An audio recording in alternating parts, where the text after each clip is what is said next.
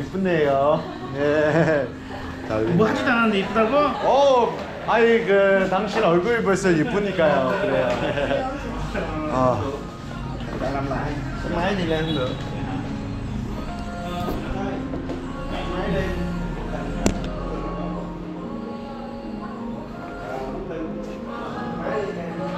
chụp hình quá vậy đâu có mình phải làm cái này là để mà con bên nào quay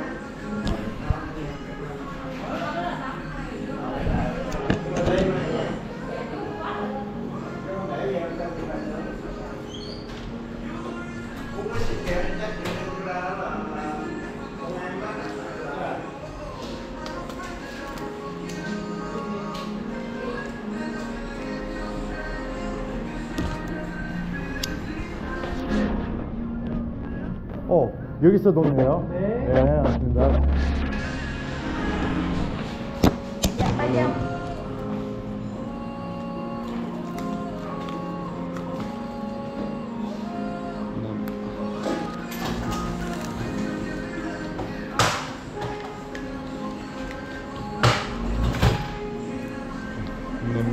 네, 감사합니다.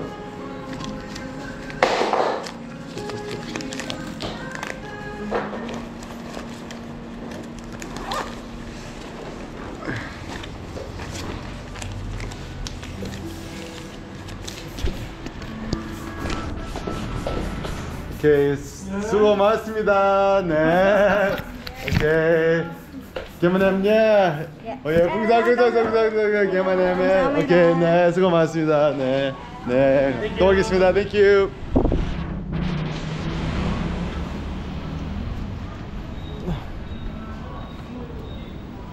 Get a fresh cut straight out the salon, bitch. Fast and efficient. My favorite type of haircuts. Right, so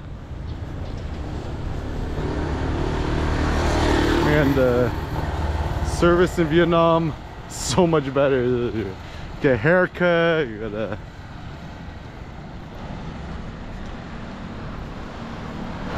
get a little massage, get a little relax. So incoming EK Coffee, it's finally here. So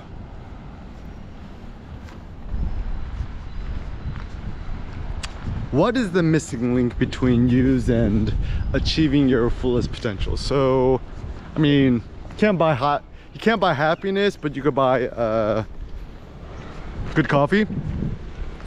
So what I personally believe is that the missing link is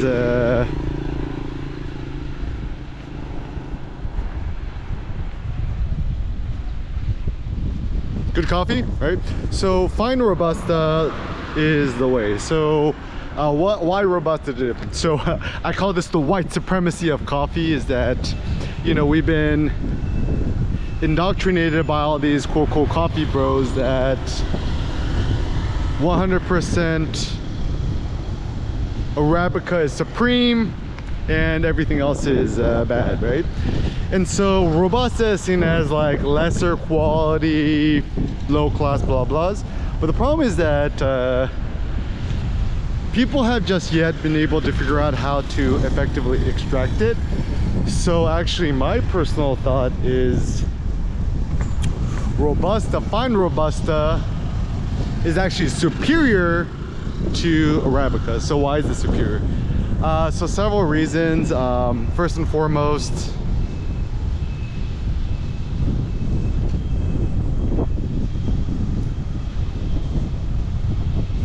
it has higher caffeine content. So Robusta has at least 2.2x the amount of caffeine as Arabica. Secondly, I mean, this is just my theory, right? Is that the sugar molecules of Arabica are naturally higher than that of Robusta, and therefore if you consume Robusta, even from a health perspective, I think it's superior because there's less sugar content in Robusta, which means your body is gonna deposit less fat, aka adipose tissue, to your body.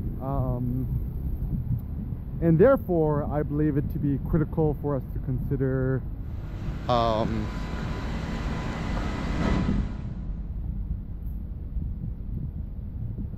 consuming Robusta. Fine Robusta is the way. It's going to make you stronger, more robust, more productive, more creative, more entrepreneurial. So super pumped to share that launching the Eric Kim Omakase coffee portfolio. So do you remember that scene in John Wick where John Wick is going to get his suit tailored or whatever, and he's like going to the tailor, right? And they're like, what kind of event is this going to be? You know, formal, casual, what kind of the tactical, right? So imagine the same thing, but your coffee portfolio, your coffee omakase menu, in which you're gonna get this super lit AF coffee lineup to suit different interests of yours. So essentially we roasted this new several roasts, right? The high-end Robusta, look, the first luxury Robusta to hit the market, right? And you know, it's the code name is Winey, W-I-N-E-Y, like wine. It's kind of like, imagine it has the body and the elegance of like a fine Zinfandel, right? I call this the entrepreneur. If you want to become more productive, maximize your productivity, this one's for you. It's going to come in a gold bag. Golden productivity, liquid productivity, as I call it. The other one, I'm going to call it Child's Mind. So it's going to be a white bag. It's going to be half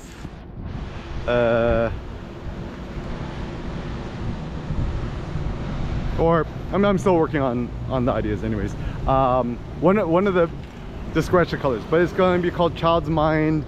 It's going to be optimized. It's this one is 50% fine Robusta, and actually 50% Liberica, which is kind of this new type of coffee that's underdeveloped and exploited. It's actually from Liberia. It actually has lesser caffeine content than Arabica, and so I was like, take a 50% of our winey fine Robusta and blend it 50-50 with Liberica. What would happen in the Liberica coffee, if you've never had it, it's very interesting. It's kind of like honey, honeydew, sweet, light, bright, floral, just very much like you would expect in a nice like Ethiopia Yirgacheffe, bright floral notes Arabica, and blended 50-50. So I'm going to call this Child's Mind because it's going to help you become more creative, to think carte blanche.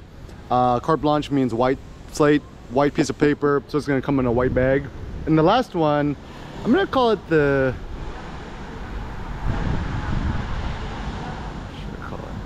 okay, I'm gonna have different ideas, but for now the black one is going to be the photographer's coffee, photo coffee. It's gonna be a black on black on black, Maybachs on backs on backs, stacks on stacks. So the concept is, because it's black, because we love black and white photography. If you love color photography, that's cool too.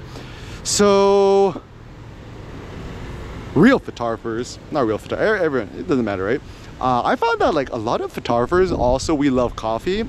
And so if you want more inspiration, motivation, and chutzpah, and more guts and balls in your photography, the black one is for you. I'm gonna call it monochrome vision, monochrome.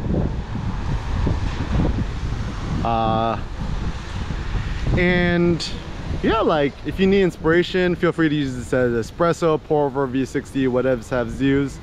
You could read it, just drink it straight black. That's why I recommend. If you want to add some milk or, you know, creamer, sugar, whatevs, you could do as you please. I prefer not, but it's a free country. So yeah, then it's gonna motivate you to put more movement to your legs, help spur you into movement to make photos. And so yeah, I just treat this like an experimental batch. In fact, like I think the quality of the coffee you consume might be more important than the quality of your camera, your lens, your iPhone, iPhone Pros, iPhone Pros Max, etc's more important than your lamb, than your Rolls, your Bentley. So yeah, I would say just think about investing in the future. The future is your coffee, right? So how you look at the description, find some more deets. Limited batches. Yeah, man. It's gonna be a limited batches brews. But yeah, this could be the best thing to ever happen to coffee since Starbucks.